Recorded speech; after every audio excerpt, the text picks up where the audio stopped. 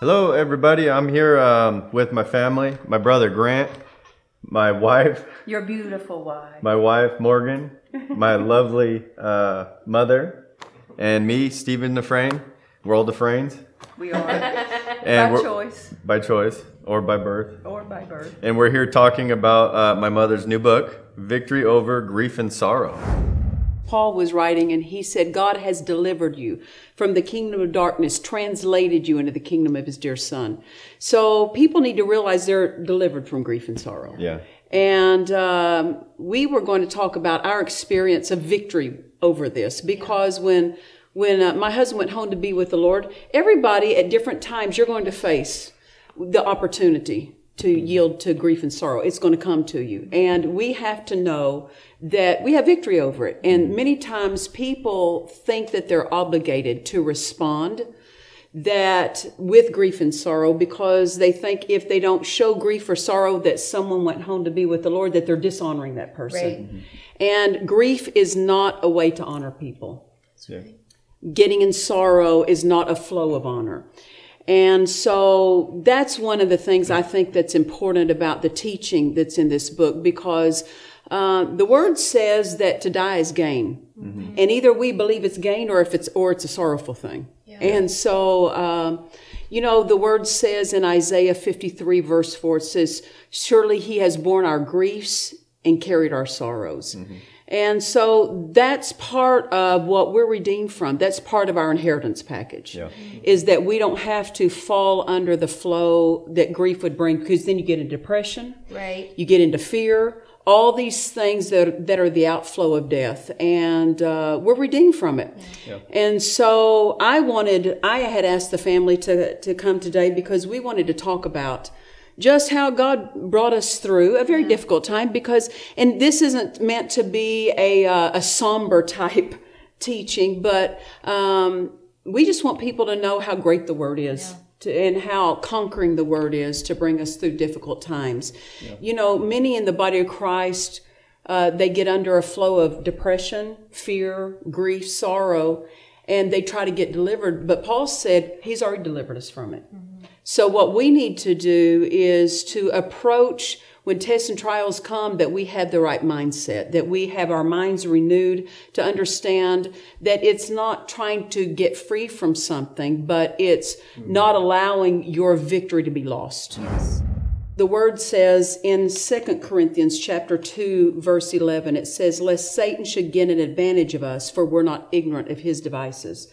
Well, the way Jesus took the advantage away from Satan. And Satan's constantly trying to get that advantage back. And when he took that advantage away, Satan is counting on something to get the advantage back, and it's called ignorance. And when people are ignorant about their victory over grief and sorrow, then Satan can get advantage of them. Yeah. And he can gain an entrance, a door into their life. And, the thing that we have to remember is when it tells us in Colossians that Jesus spoiled principalities and powers, he made a show of them openly. Satan was there when that happened. He was the defeated one in that. Mm-hmm. He remembers, but he wants to keep the rest of the body of Christ from knowing that he is that defeated foe. That means grief is defeated. That means sorrow is defeated. Sickness is defeated, because everything that flows out of Satan has been defeated. And so when we approach tests and trials knowing it's already defeated, and we're not trying to get victory over it, it's already defeated, we're already delivered from it, then your approach toward it is different when it shows up in our lives. Because we had, as a family, we had the opportunity to get into the flow of grief or sorrow, or we had the opportunity to stay in the flow of victory. Yeah. And we made a choice because we've been taught something. And, Paul said in Ephesians chapter 4, verse 27, he said, neither give place to the devil. Mm-hmm. So you can give place to grief. You can give place to sorrow. And if you have, you can take back the place you gave him. Mm-hmm. Satan can't get in unless you give him place. And so we want people to know they don't have to give place to grief and sorrow. Even though tragedies may happen, crisis may happen, the emergencies of life come to everyone. Yeah. But you don't have to, when you're enlightened, you don't struggle the same way when you know what the Word says. Yeah. And so that's one of the things that I think is so important about the book. Morgan, you had said something. You gave me a testimony. There was a gal a woman who, her husband was getting to the time when she knew he was going to be going home to be with the Lord. And she read the book and gave a testimony. Yes, she had let it know. It was a dear pastor friend of ours, and this couple had been in the church for many, many, many years. So they weren't ignorant of the word. They understood. They were taught. Right, where he's going to be going. But their the nature of their relationship, they were so close. She was younger than him. And she took this book, and I so appreciate this example that she read it 4 times before he went home. Many people wait till a crisis hits. A crisis, or they have a financial need, and then they need to get financial, or they get symptoms in their body. The principle is for any arena of our life that you need to prepare. And so I think this book, what she did with this book was she prepared, and she had said, had it been 2 years ago, she would have not been able to be ready and face what she was facing. In fact, at the last few days of his life, she heard very clear instruction from the Holy Ghost because she had read this book, got clarity, made a decision, which is what you had said. You just make a decision of which direction you're going to go. And when he went home to be with the Lord, she rejoiced at his homegoing. The pastor, they had a wonderful service, and she told the pastor, I'm ready to keep going to do what God has for me in my local church with no missteps. Well, when you think right about an event like that, then you know how to handle it. And so then she said another thing. She said in the times past, when she would read any material that was with that subject. Yes.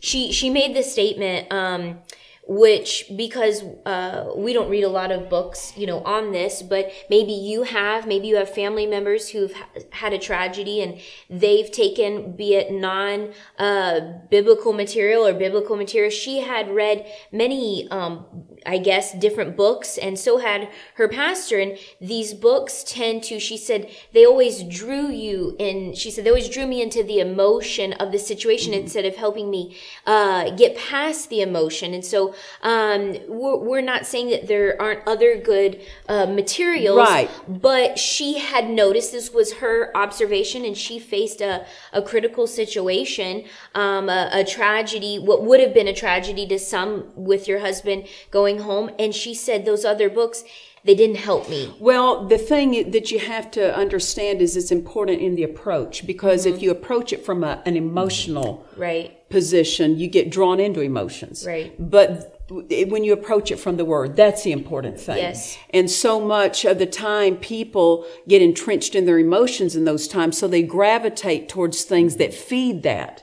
And that's a real processing my emotions. Okay, well then this emotion comes, and then in a month this emotion will come, and in because 3 months, every one of us could have felt the emotions of the situation. I mean, we're not robots. You feel it, but you don't. You just don't draw out of that arena.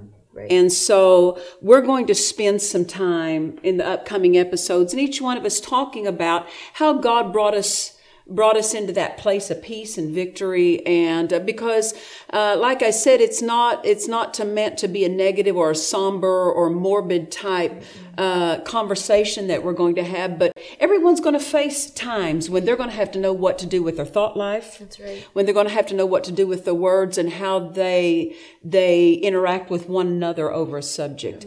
And, one of the things that we have to understand is that the Word is our comfort. I want to read a scripture to you.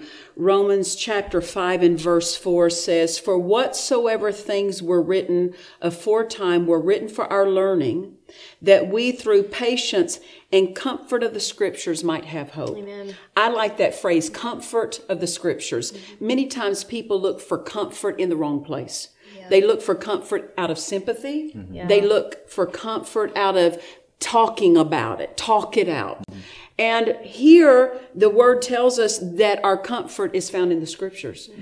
Meaning, though, that we have to believe and draw on the comfort the Scriptures give. So we're going to talk about that in upcoming episodes, and each one of us are going to take some time and just share what's on our heart about this subject, because we're redeemed from it.